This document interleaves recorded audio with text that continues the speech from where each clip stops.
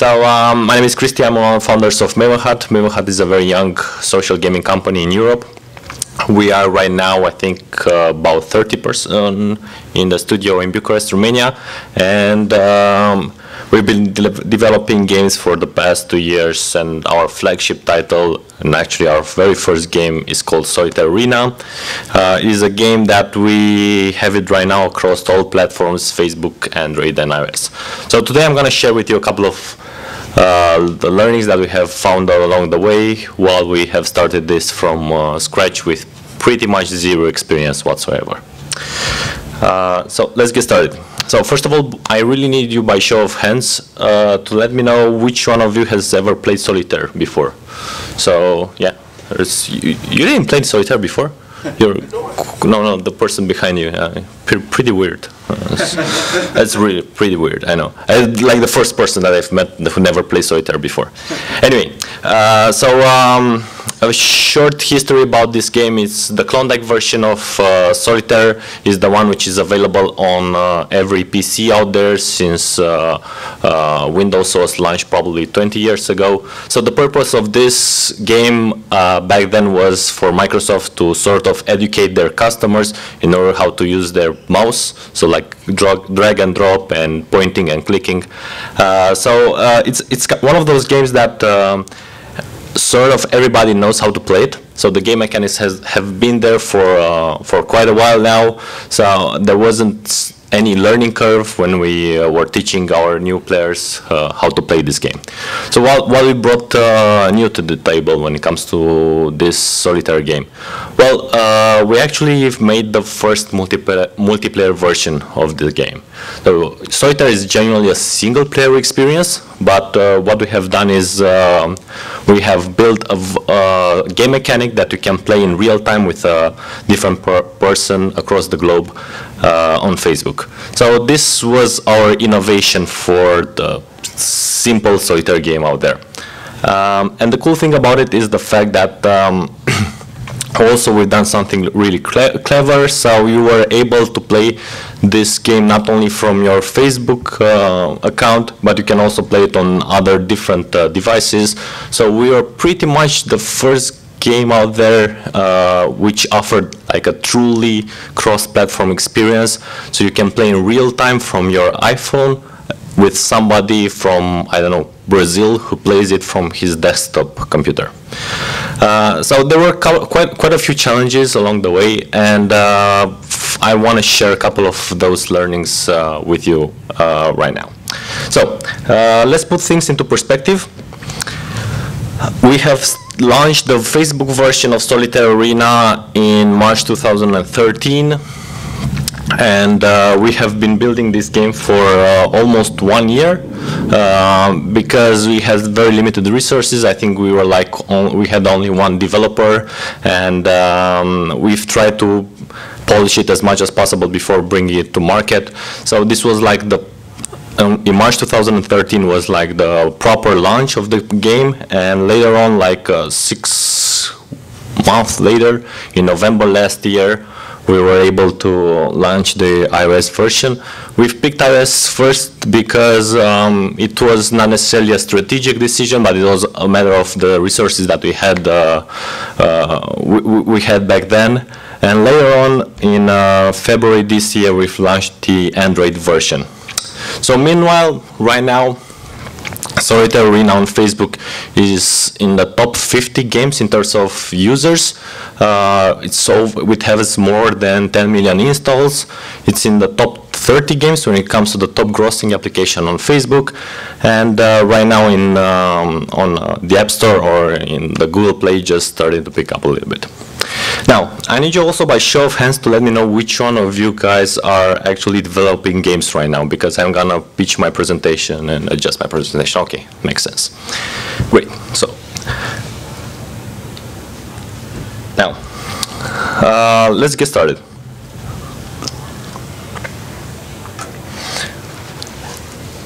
So for those of you that just joined right now, My name is Cristi. I'm building, along with my team in Bucharest, Romania, a game called Solitaire Arena, which can be played on different platforms. It's one of the first games that can be played on the iOS and Android device and also on the desktop computer. Right now, in terms of active users, the chart pie looks like this. 65% of our users are actually playing the game on Facebook, and only 35% of our active users are playing on their mobile devices. This is mainly because we were a Facebook first company, and we've launched it on Facebook before we launched the mobile version. Nevertheless, it's also because at our core, we had an experience of 6 years developing Facebook games, so we pretty much knew the mechanics when it comes to virality and open graph stories and publishing some really cool stories on our players' walls and whatsoever. So this pretty much grew a little bit our virality and our active users on Facebook. In terms of mobile, we didn't have the knowledge so far, but it started very slowly to pick up a little bit. Now let's get to the fun part when it comes to the monetization. So right now, in terms of the revenue, so this is a pie chart of the revenue from exactly last month. So it was June. 85% of our total revenue comes from Facebook, and only 20% of the revenues come from iOS and Android. And from this total revenue, only 5% comes from advertising. So most of it is actually virtual goods. In terms of virtual goods, we only sell one power-up, and that thing is called Magic. Solitaire Arena is a very, very simple game, and we've tried to keep it as simple as possible also when it comes to monetizing this game. So we only sell actually one power-up, and it's called Magic. That power-up actually enables you and offers you the possibility to finish every solitaire game out there, because 75% of our games, of the games of solitaire, are games that you cannot solve. So at its core, solitaire is it's a puzzle game that you pretty much get stuck somewhere around the gaming session, and Magic actually offers this possibility to you, and also gives you a very, very smooth edge against your opponent.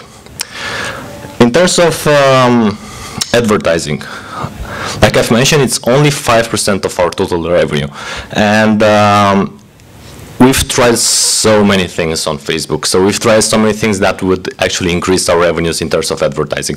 We've pretty much used every ad provider out there, and the results were really bad. So it was 0% of our total revenues from Facebook. It comes from advertising, and nevertheless, it looks a little bit better on the mobile version. Obviously, pretty much everybody who's developing any kind of mobile application knows that there's a little bit more money when it comes to advertising there. So 20% of our revenues from our total mobile revenues come from advertising. Great. So that pretty much sums up the entire structure of our monetization model. Now let's move forward to retention. And when it comes to retention, our game is performing a little bit over the average metrics out there. So in terms of the day one retention, so this means that the users that have installed our application yesterday and came back for at least one session today. On Facebook, it's about 30%, and on Android and iOS, it's about 50%.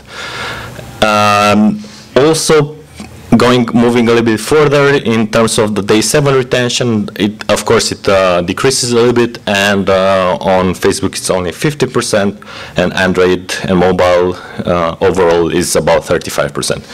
And actually there are so many multiple reasons for that. I don't want to go in further details for the reasons why users don't come back and play your game in the second day, but I would say that the #1 reason is actually how easy it is for them to come back and play the game. So for example, this is like a very easy screenshot. If you install your application, that icon comes to your default page, and it's very likely for you to come back at least to check it or at least to delete it the second day.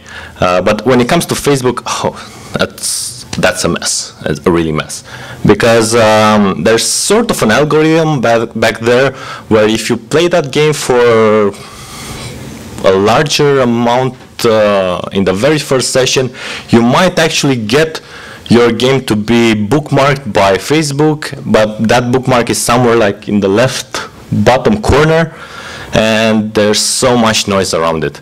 So this would be like the #1 reason why the secondary retention on Facebook is so low and is pretty much messing up with our numbers. So in the best case that you're actually gonna make your way there and sort of bypass the algorithm of Facebook, that's pretty much the main tool that they offer when it comes to bringing back your users, which sucks. But anyway,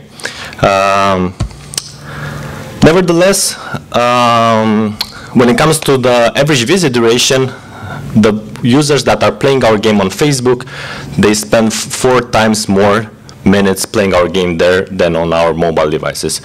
And this is pretty much understandable considering the fact that our average user is a female, 42 years old, and once they open their laptop and start playing the game, they play the game. I mean, they really don't mess around, so they spend a lot of time playing our game.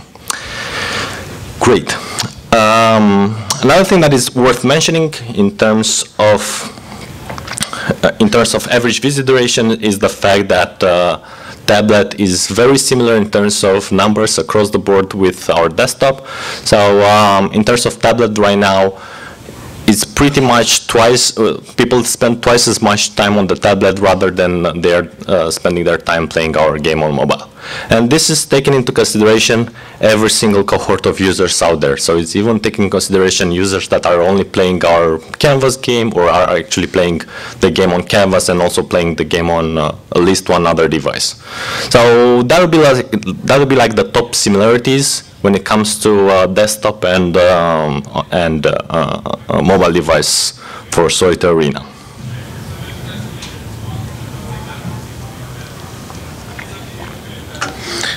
Another thing that probably every other game developer does out there is A/B testing, and we're doing A/B testing right now on our Facebook game. We're not doing any A/B testing for our mobile device. So, for example, just to very quickly explain what A/B testing is, you take a group of your players and you divide it into 2 separate cohorts of users. You display, for example, one tiny modification in your game. For example, you have a green button and you display the buy button in a green color to the first group and the buy button in orange color to the second group. Later on, you realize that the first group is performing better. So the next thing that you're probably gonna do is roll out the buy button to the entire group of, the green button to the entire group of players. So we're only doing that in our Facebook and in our Facebook game, and we're not doing that in our mobile games. The reason behind it is pretty much because it offers us so much flexibility when it comes to testing so many things according to our game. So the way that we do it is we take into consideration a game mechanic that we can very easily port to our mobile device, and we're testing it very thoroughly on our desktop version. We're also using Swerve as a tool, and we're really happy with them as well. Nevertheless, we haven't found any easy way to do it, for example, on our iOS device. And the last thing that I want to talk to you about is the cross-promotion between these 2 platforms. So we have a very large amount of users playing our Facebook game, and we have just launched, for example, our iOS version. So back then, I think it was probably 500,000 daily active users in our Facebook application. So we've tried as much as possible to bring those users to install our game on their iOS device or Android device. So what we have done is we've exactly tried to pinpoint where is the time where they actually stop playing our game. So if there's, for example, a cooldown session, or if they play the average number of games that they play is, let's say, 10 games during one session, before the 11th game start, then we will be displayed like a huge pop-up saying, hey, why don't you install this game on your iOS device, and you'd get like some free magic for that. And this worked really well. So it was a huge driver for our early days when it comes to building that group of players that would later on bring other players into your mobile game. So it worked really well. I think every single trick that you can use to bring users to your mobile to download your mobile game, you should definitely do it, including banners, including whatever crosses your mind. Nevertheless, I cannot say the same when it comes to moving players from that are playing only on their phone, only on their mobile device, and bringing those players to play it also on the desktop. And we've tried so many things. We've tried doing pretty much the same and using pretty much the same algorithm when it comes to the session duration and try to incentivize them. It didn't work. So unfortunately here we didn't crack the solution, but we're still trying. And one of the things that I've seen works really well for us is the fact that we have kept one leaderboard for all games across all platforms. So it doesn't matter if you play it, for example, on your Android device or on Facebook, everybody counts in one global leaderboard. So that pretty much is the only thing that we can pinpoint as a feature that works when it comes to bringing users from one platform to another. I think that would be pretty much all for me today. I went through the slides really fast because I really want to get your questions, and if you guys have anything that you want to know about me or about Soitarulia, let me know. So please. Are you using Unity? No, so everything is native. So we've built everything from scratch. And the reason behind that is mainly because of our internal resources and also because I think it is more of a strategic reason as a company. There's not so many Unity developers, experienced Unity developers out there. The reason I ask is just that, I mean, it makes the cross-platform easier, but there's that big problem of the Unity player download that people talk about as being a big barrier. So when you talk about the great numbers you have on Facebook, I thought, uh-oh. That's not Unity. yeah, I know. Yeah, sure. Is the tech stack HTML or is it Flash? So on Facebook, it's an HTML5, but it's actually mostly is JavaScript. But there's also a lot of HTML5 elements. There's no Flash whatsoever. Okay. So why did you make the decision to use a native version when you had one code base that you could theoretically port into multiple platforms? Well, it sounds easy to do that. So the first thing that we wanted to do, like, okay, let's go mobile. So the game was you were able to play the game in on your tablet, for example. It was JavaScript. It was very easy. We just had to, I don't know, adjust a little bit our code. Nevertheless, you were able to play the game inside the mobile version of Facebook. So it was quite tricky to call it an application. I know. I mean, we've tried so many things. Like we've tried explaining to our users that you can actually shortcut that and put it on your tablet. It doesn't work. It really doesn't work. So we had to go native from that point over. That makes sense, right? Yeah, I feel like that's probably what's making your A/B testing on mobile difficult as well. Yeah. So it's hard to do A/B testing when you have the time frame for Apple to approve your build. It's hard to do A/B testing when, for example, the way that we do A/B testing, like we put something live on Monday, by Wednesday we have a lot of users that already have given us a few numbers, and by Friday we have even rolled out on our mobile device. On mobile, you cannot do that. Nevertheless, what you learn from mobile, it doesn't necessarily mean that works on Facebook. So it goes like this. So if you learn something on Facebook, then it's actually very likely that it's going to work on mobile. Guys, any other questions? I would love to hear them out. Yeah, what did you guys use for your cross-platform leaderboard? What platform did you use for that? We use Parse. Yeah, we use Parse. Not very happy with it.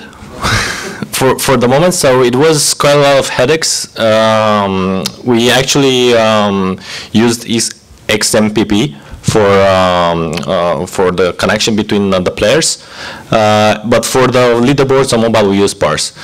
Hopefully they're gonna get a little bit more mature down the road, and but nevertheless for the moment we're still gonna stick with them.